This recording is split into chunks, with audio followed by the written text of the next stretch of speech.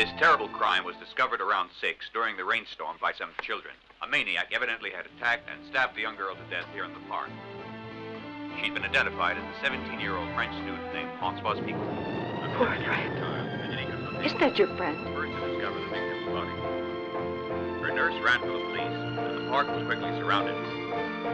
The authorities began a thorough search, which was immediately carried out, but it appears that the killer eluded the dragnet under cover of the heavy downpour that is still falling here.